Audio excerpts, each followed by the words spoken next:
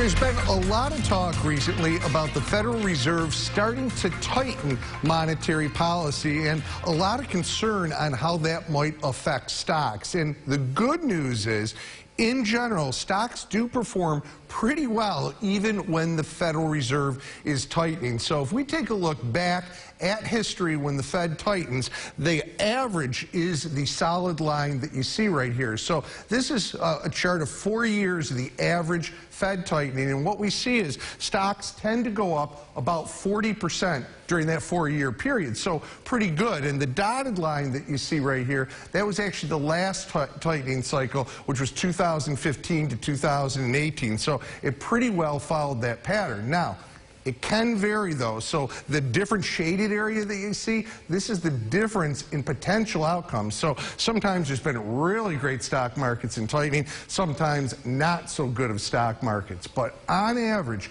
if the Federal Reserve is tightening, that means that the economy is likely getting better, that they are starting to want to tighten. So that is usually a good thing. So you're going to hear a lot in the next year about the Fed and its tightening. But if they pull it off correctly, it does not have to be a negative for stocks.